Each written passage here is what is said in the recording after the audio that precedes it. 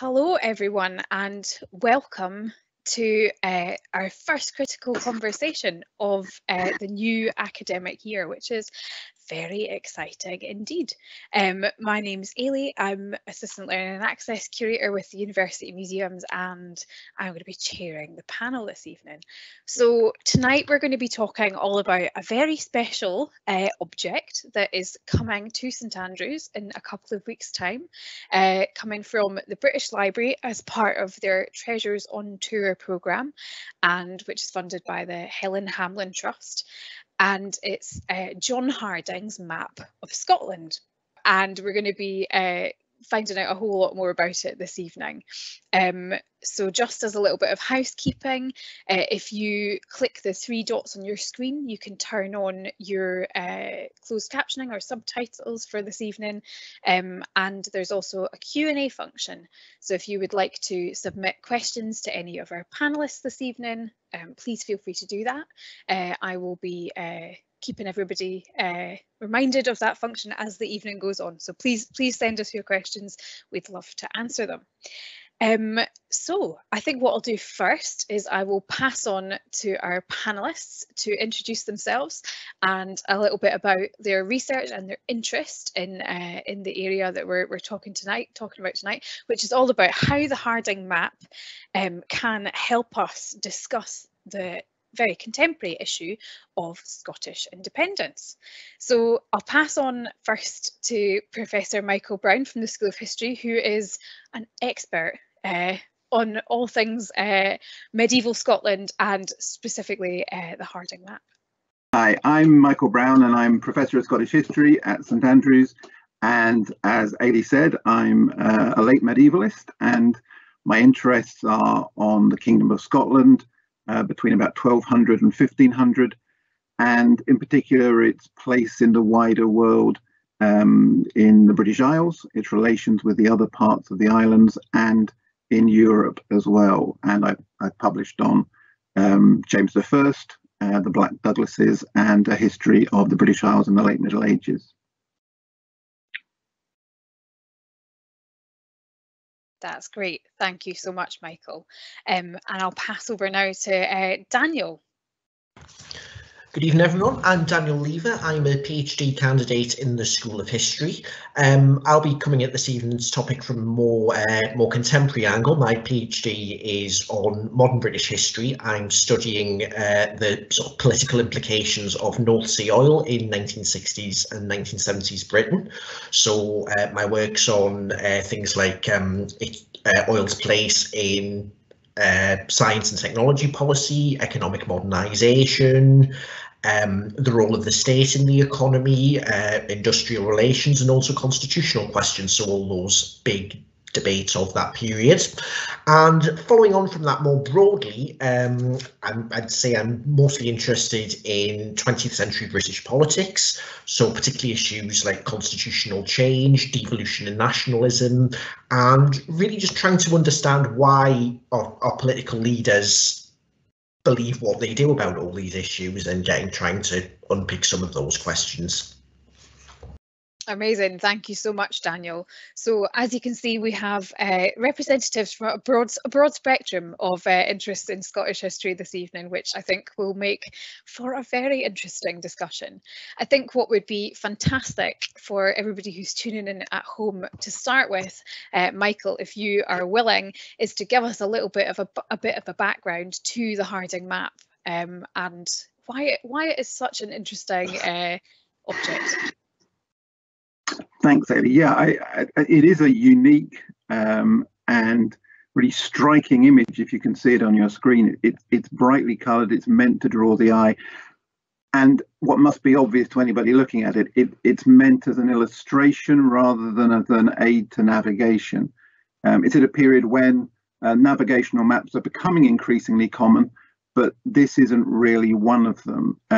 It sits in John Harding's Chronicles. So he's written a history book of England with a particular interest in England's relations with Scotland. And this is kind of an eye-catching illustration that he's placed in it alongside what is perhaps a real navigational aid, which is an itinerary. So people are being invited to navigate their way around Scotland, but by the written word rather than the pictorial form that we kind of think of as the principal navigational tool. So it's something which is, I guess, typically medieval in lots of ways, but is showing people thinking about geographical space in a written way, but wanting to illustrate it as well. And it's part of Hardyng's sales pitch. Hardyng is a fascinating character. We know quite a lot about him, but it's all from what he tells us, really. And he's not the most trustworthy narrator. What he claims is he's a man in old age, and he's in retirement in a monastery, and what he wants is the financial rewards that he thinks are owed to him by the kings of England. He claims he's been sent to Scotland by Henry V in about 1419, 1420, and has suffered injury and financial loss. He may go back to Scotland about a decade later as well. And he claims that he's been promised an estate for this and it's never been delivered to him. So on a number of occasions, he presents his kind of bill to various English royal officials and gets nowhere. So in the late 1440s or 1450s, as an enterprising man, he starts writing this chronicle really as a way of kind of proving that he's owed something. And the idea is this book is written for the English king, Henry VI. We don't think Henry ever sees it. And it incorporates a lot of the information and evidence that Hardyng claims he's found in Scotland and brought back as proof that Scotland essentially belongs to the kings of England. And I think it's quite plausible that he's putting this map in there to show to the English king what a great prize Scotland would be. His second motive is that England is descending into civil war in the late 1450s, the Wars of the Roses. And he thinks that a war against the national enemy, Scotland, would unite the English against him. He's a Northumbrian. He's from the northeast of England. So he's a man who's grown up in the wars against Scotland. And he knows that they're untrustworthy, they're rebels, and they're people who deserve to be conquered. And he's kind of presenting this as a kind of manifesto to persuade the English government to renew the war against the Scots. Thank you for that, Michael. That was a very comprehensive introduction to the Hardyng map. I think one of the really interesting things there is that this, like you say, this is definitely a sales pitch, isn't it? When you look at this map, and you can look at the map in the chat, you see that Scotland is this beautiful, bountiful land. You know, the churches have steeples that reach to the skies, and there are high defensive walls, and you know, it's really presented as this place that, wow, there are so many opportunities here for us if this is something we pursue. I think what's really interesting when looking at the map physically is this real distinction between the Highlands and the lowlands of Scotland, because we say that, you know, this is a land of bounty, etc. But really it's concentrated in the lowland area, isn't it? The Highlands on that map are just some trees, really, let's be honest.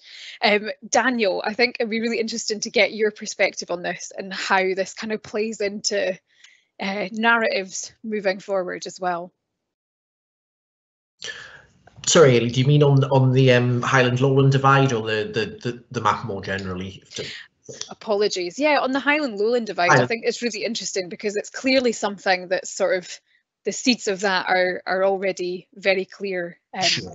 Yeah, so I mean, Michael will tell you a lot more about this than me, but this is a period as well, the 15th century, the sort of early Stuart kings of Scotland.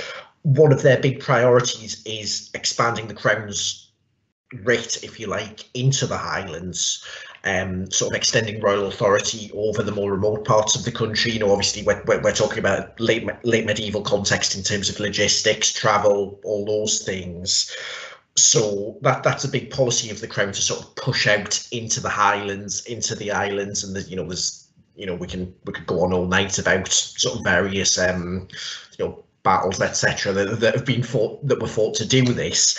But the point I would kind of make is Scotland in the period that we're talking about tonight isn't necessarily the more or less cohesive entity that we think of today. So, to give an example, the Orkney and Shetland Isles only really become part of Scotland at about this time, I believe. They sort of come as a dowry payment for for the marriage of one of the Stuart monarchs, and you can still obviously see those Norse influences in those parts of Scotland today. So Scotland in this period is not necessarily the same entity that we think of today. There is this divide, this Highland Lowland divide, that they speak different languages. So that is a big part of this process that I would say into our viewers tonight. Yeah, this isn't necessarily the same entity called Scotland as we would understand it today necessarily. Yeah, absolutely. Thank you for that context. Michael, I don't know if you want to add to that. Yeah, I mean, I think Daniel's right. I think it might also be to do with what Hardyng knows. So the parts of Scotland he's likely to have visited will be the south and the east coast. That tends to be where Scotland's kings reside. So he's looking at those areas, and his navigation, his itinerary through Scotland is really situated on moving between centres in that area. And previous English itineraries have concentrated on the same area. And I think partly it's because what they're writing are routes for armies. So it's a plan of conquest for Scotland. We were talking about this being a sort of military goal. And he may be using an itinerary that's written for one of Edward I's campaigns in Scotland in the 1290s, and that goes up the east coast. And he's kind of following that route. And it's also the fact that if you're looking for major urban centres and castles, for example, the things that he likes to pick, and large cathedrals, then again, it's those parts of Scotland that I suppose present those, if you like, European style centres of power. Gaelic Scotland has a different structure and a different kind of way of doing things. It's not powerless, it's not on the defensive in the 15th century, but it is, and it's not entirely hostile to royal government either. It's not all about conflict. It is also, for significant parts of the Central Highlands, about cohabitation as well, and just playing by slightly different rules, as Daniel was saying. Yeah, absolutely. And I think it's quite interesting, isn't it, that we, can see Scotland as a very separate entity in itself in this map, can't we? It should be said that this is what we believe to be the first topographical map of Scotland, which is a map that actually shows sort of geographical features of a place. And I think it is interesting, isn't it, to see a map of Scotland that's not just tacked on to England, especially at this point in time. This, like we say, it's the first time that this has happened, and I don't know, whether that's a deliberate decision on Hardyng's part to present it as an entirely separate entity, as one that we should conquer, but actually it really kind of it emphasises that unique Scottish identity that is something that comes up again and again when discussing the independence of Scotland. It'd be interesting, Michael, to hear what your thoughts are. I think we touched a little bit on, didn't we, what Hardyng thought of Scotland. Yes, it's almost a kind of catch-22, because what Hardyng is arguing, he's arguing that Scotland should be under the rule of the English king, and he forges documents which suggest a historical precedent for that as part of his portfolio, if you like. But he needs Scotland to be a separate thing and a target for his argument to work. But as you say, Ailey, by doing that, he's giving us a kind of freestanding map of Scotland as a separate part of the world. And it's interesting that earlier maps from the 13th and 14th century are of the island of Britain. and some of them seem to be quite deliberately avoiding naming different parts of the island, so suggesting it's a single entity, and playing into that idea of the English kings as being the heirs of the kings of Britain, who are a kind of mythical body like King Arthur and people like that, who are very popular as focal points of identity in the later Middle Ages. So Hardyng's kind of not exactly an own goal, because what he wants is to show Scotland is an attractive target, but he is making a kind of contradictory point. You're right. Daniel, I don't know if you want to speak to this in that, I think it's something that comes up again and again, isn't it? Scotland as a unique place and unique kingdom that has its own traditions, its own culture, its own identity. That's obviously something that tracks through up to the present day.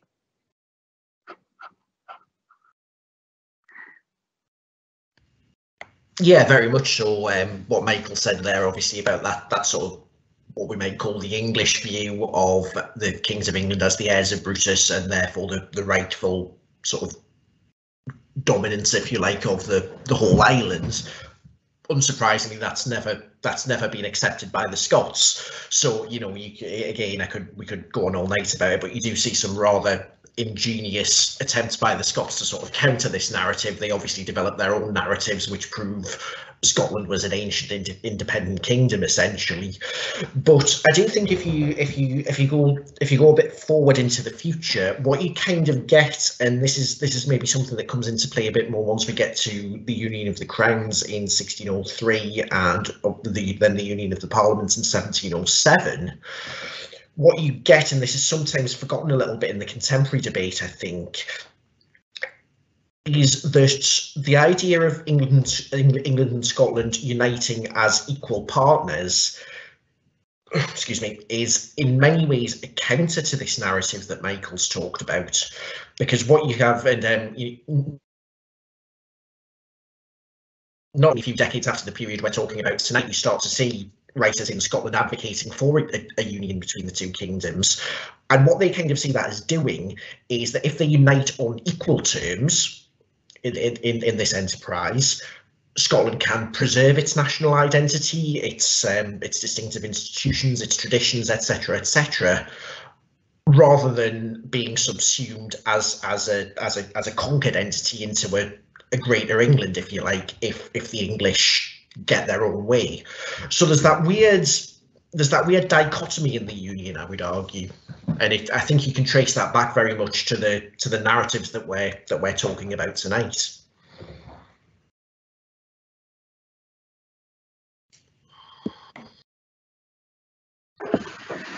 Yeah, that's fascinating, and in a way, what Hardyng is proposing and the model for relations between the two kingdoms in the 15th century, but even well into the 16th century, is one where incorporation will come through some level of English force, English coercion, and it's almost it's a kind of surprise that doesn't happen. I think probably to both sides, that quite rapidly in the late 16th century you get, for dynastic reasons, the fact that James VI is the really kind of last significant surviving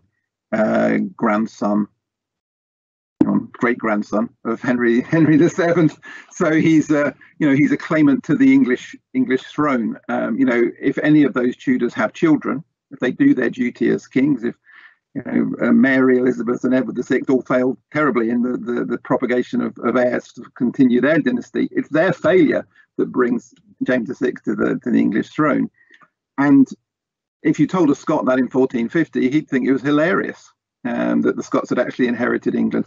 They make facetious claims about that in the 15th century, because they claim, well, we're descended from the old Anglo-Saxon kings through St. Margaret, and so we're actually the heirs to Britain, not the descendants of William the Bastard, the Conqueror. So they're doing that, but they do that to annoy the English. I mean, that's kind of basic role of the Scots in the late Middle Ages, and for it to actually come to pass, I think would be seen as something which was a huge joke in the 15th century. And let's face it, those people, descendants of those people, make a huge amount of money out of the Union after 1603. They all traipsed down with James VI, and pick up English wives and English estates and have a lovely time. So, for the aristocracy of Scotland, who spent their the sort of dynastic development is all about fighting the English. By 1603, it's like, okay, well, we'll cash that in and see what we can make out of it. So it is a very different kind of union, different kind of relationship to one that was really envisaged in the Middle Ages, I think, or in the late Middle Ages. I think that's a really good point, isn't it? I think we think of Hardyng as this very sort of calculated guy who thinks that Scotland's going to come under English rule if you follow my steps. I've given you this massive chronicle. It gives you places that your army can camp, exactly where you should pull your fleet up to get to the biggest cathedral in Scotland and that kind of thing. Yeah, he might be quite disappointed that, that Scotland, becomes part of England in the way that it does, which is really quite interesting. And something that you mentioned, Daniel, is this idea of this relationship between England and Scotland being one of very much one of a balancing act. And if the scales tip too far one way or the other, in whatever way that may be, that's when the union really comes into trouble, I think.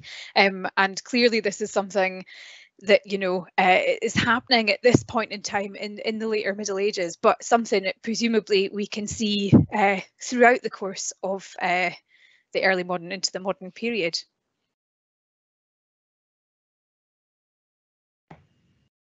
Yeah, very much so. So to sort of pick up the story briefly, after James VI and First, obviously he's succeeded by his younger son, actually, Charles I, his elder son, predeceases his father. Charles I, obviously the beginning of his troubles is trying to impose essentially English Anglican high church religious practices on a Presbyterian country in Scotland, and the Scots again don't want that.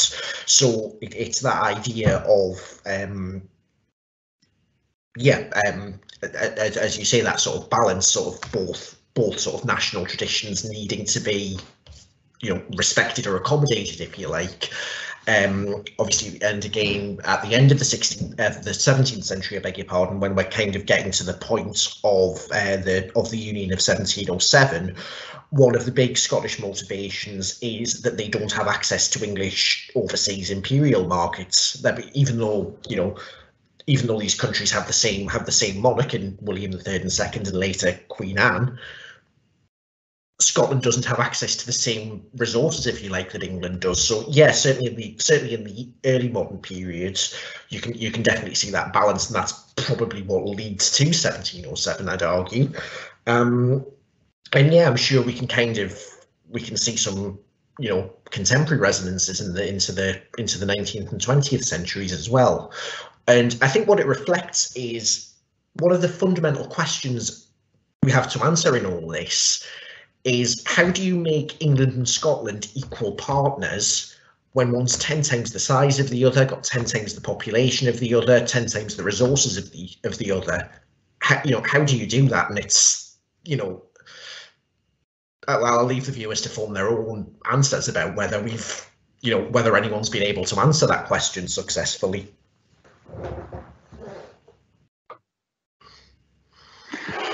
I mean, I think that's a really interesting point, and linking that to Hardyng, I think it's also the balance between a relationship which is seen as coercive or has a coercive element to it, and one which is, I suppose, more negotiated. And in a way, you can almost see a sort of, a modern democratic culture of a unitary state as being part of the problem. And Daniel's presenting is a problem of numbers. The disparity in population size has grown considerably since 1707, and it means that in terms of influence on events at a UK level, Scotland clearly feels that it has less than it needs, and I guess that's where devolution comes in, and the balance between a government in Westminster which is elected on English votes imposing policies or imposing certain policies on Scotland has been for the last 50 years, I think, quite problematic. And it isn't, but may feel like that kind of level of coercion or some kind of coercion politically, which has been, as Daniel said, the root of friction between England and Scotland, well, since the 17th century, if not longer.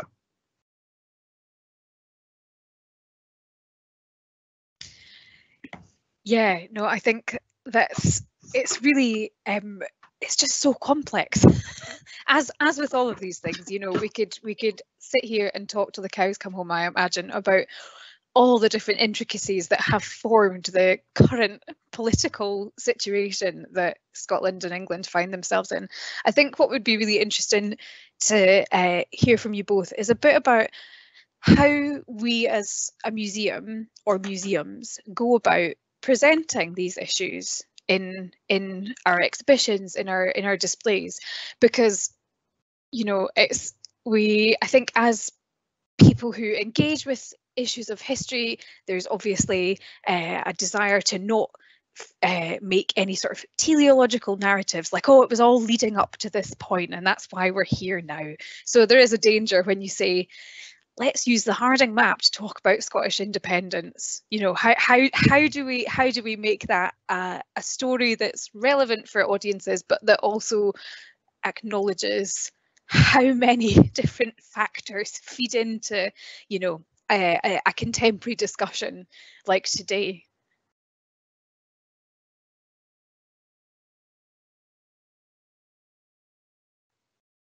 I think that's really interesting.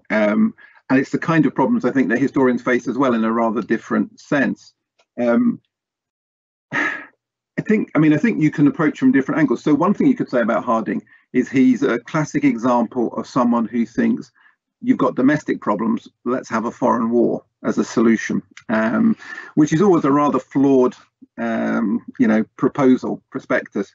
So you can take it out of the Anglo-Scottish scenario and think of it in terms of someone who's writing a manifesto pursuing a particular foreign policy path. And we might think about Iraq in 2003 and the way in which wars are presented to the public by people with influence or information. In this case, it's someone, a kind of foreign policy expert, trying to persuade the government to act in a certain way. So you could take that angle on it rather than using it in terms of Scottish independence. I think some of the things we've been talking about suggest ways to me that we could link it to the independence debate. But Daniel's more au fait with the kind of history of recent debates on that. I wonder if he has any ideas on that.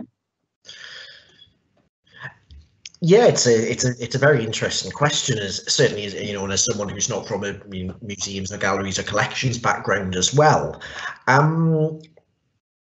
I think an important thing as a museum is it's nice to kind of assume a sort of a level of knowledge and interest among your audience, among any museum's audience. I'd argue if people are coming to see this, they obviously have well they might just be coming to get out of the rain. You never know, but you'd assume if someone's going to a museum, they'd have some interest in the topic that's being exhibited.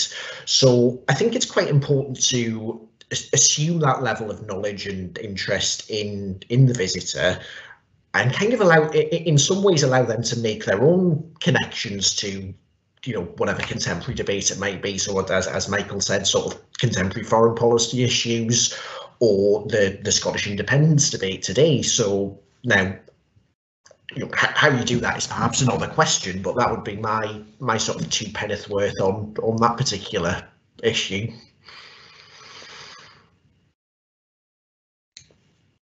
Yeah, I think it's also about knowledge and understanding, I think, as well, because what you're dealing with is someone who is representing and almost translating his apparent experience of Scotland for a non-Scottish audience.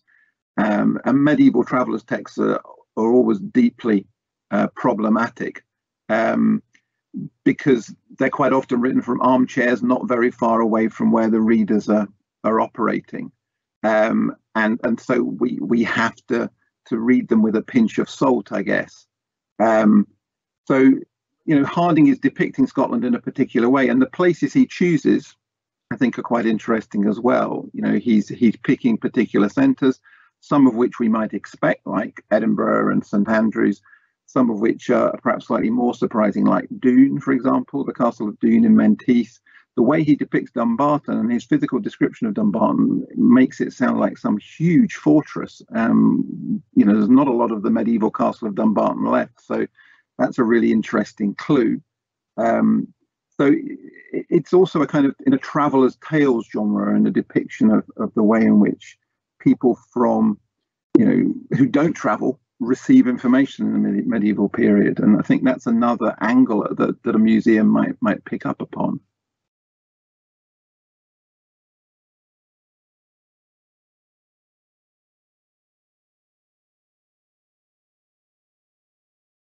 Daniel, I think there was maybe something that you wanted to add to that before I jump away. Yeah, just one other point that just kind of came to me as well from what Michael was saying there. It's important to remember this is a map as well, so there's something you can maybe tell from a sort of cartography perspective as well. If the viewers have got the map to kind of see, and you can maybe place that in the context of the development of cartography as a discipline. I mean, once you've got Hardyng, you've got the kind of basic geography. You've got Edinburgh in the southeast, St Andrews above it. You've got the Tay above that, etc., etc.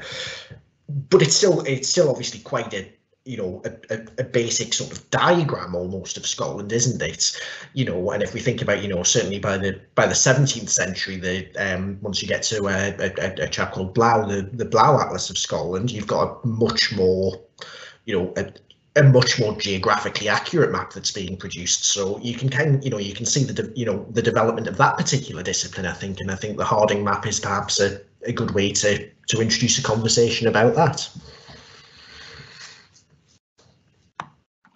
I think that's really interesting, because what you get in the 16th and 17th centuries, there's a sort of precursor called Timothy Pont, who's a Scot who surveys Scotland. So he actually, we have his notes and we have his kind of rough drawings. He never completes his mapping exercise, but he's actually going and walking the land, and you can see him. He sketches the buildings into his map, and in a way, it's a much uglier, sort of tattier thing, but it's that's real cartography as opposed to what Hardyng is doing, which I think is illustrating in a way. It's fascinating. I mean, which is what mapping is in a lot of medieval senses. It's a way of telling a story by drawing something, as we would say, to say in a picture. So he's thinking very much of that school in the way that previous chroniclers have done too. But there is a kind of growing tradition of using these as actual tools for getting about, and certainly you're getting maritime charts being drawn by people from Catalonia or from northern Italy for the Mediterranean, and then they're kind of creeping around the Bay of Biscay and then into the Channel and slowly up the east coast. They tend to show kind of Scotland as a blob on the top of a quite nicely drawn east coast of England. They probably go as far as Berwick and Leith, but they don't really go much further than that. So in terms of their drawings, that's as far as they get. So it is about kind of cultural, intellectual change, and it's also about sort of professional navigators as well. But yeah, I think that would be another thing you could get from Hardyng, placing him in that history of map making, as Daniel said. But I wonder if, thinking back to that issue that you kind of dangled in front of us, Ailey, about Scottish independence, which is, this is about a past in which Scotland is a distinct kingdom. And I suppose the way in which Hardyng is representing it and the effort he's putting into the kind of telling a story about Scotland escaping from English subjection is quite different from the way the Scots talk about themselves, which is that, they by the 1450s, it's been over a century since serious English attempts to impose that authority on them. and they're quite confident and comfortable in their separation from England and their direct connections with the Low Countries for trade and with the Kingdom of France, for example, as a political and military ally. And the stories they tell are about that history. So in a sense, you can counterpoint two separate narratives, which, interestingly, and this is something Daniel might come back to, after the Union, the efforts that are put in to kind of merge those narratives are really quite interesting. I don't know if you have anything you'd like to say on that, Daniel, the way in which the kind of English and Scottish stories are merged into some kind of British narrative by quite strenuous efforts.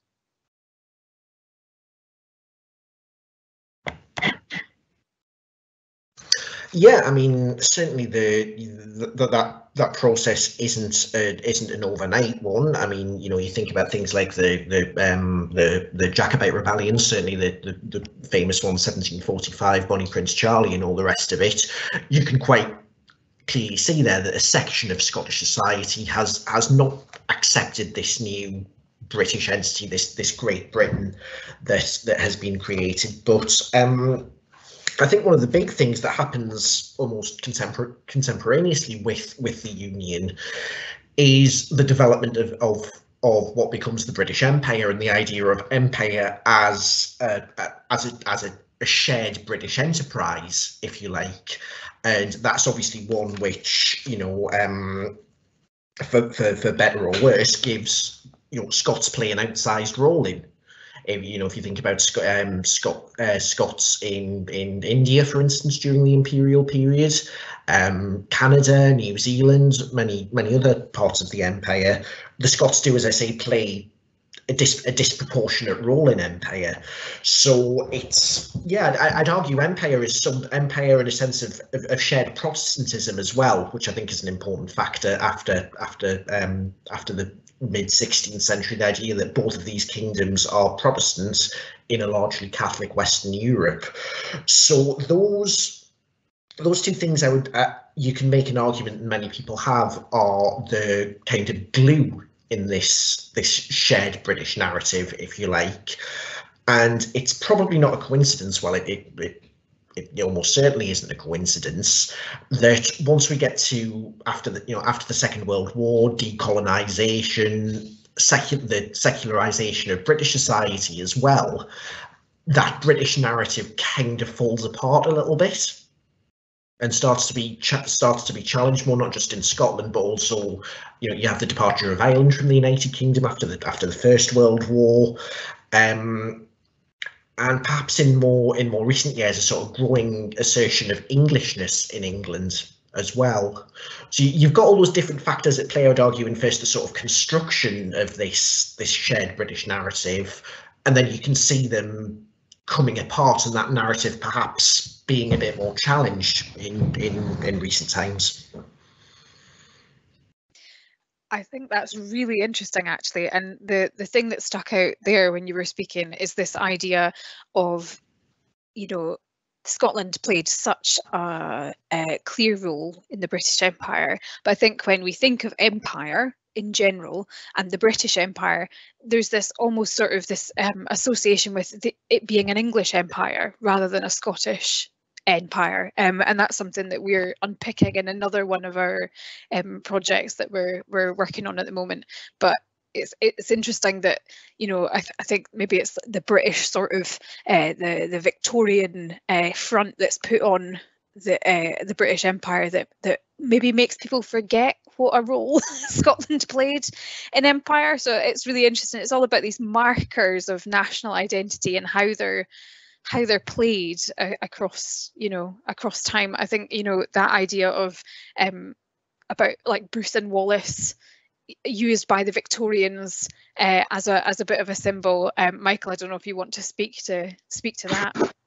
Yeah, that's really interesting that you brought that up, Ailey. I mean, I was kind of thinking about that too, and it's almost the kind of engine room is imperial opportunity in some ways, that pulling the Scots into participation with the British state.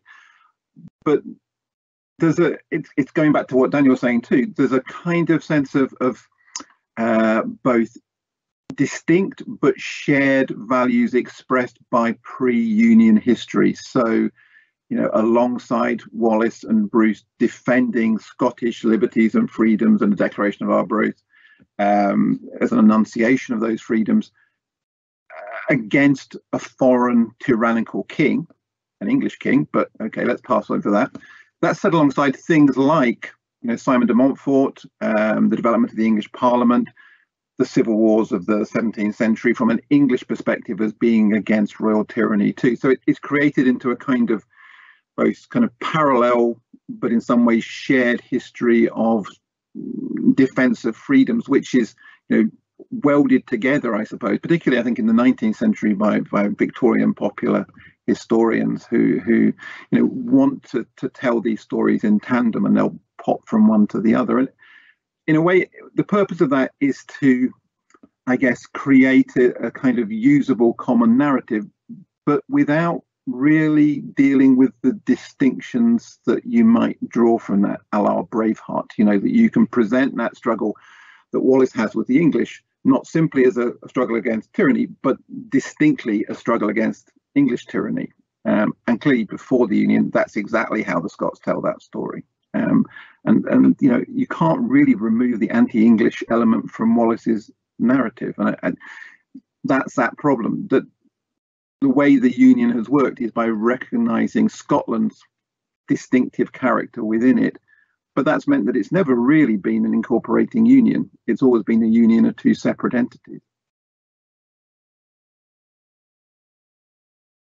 Absolutely. And I think that's kind of a good note to maybe begin to draw the evening to a close with, given that we only have a couple of minutes left. I think it's something that is obviously clear in Hardyng's depiction of Scotland, and something that has clearly tracked throughout the centuries. And the other thing, I guess, was when we spoke a little bit earlier about that idea of what museums can do with objects that might have this contemporary relevance.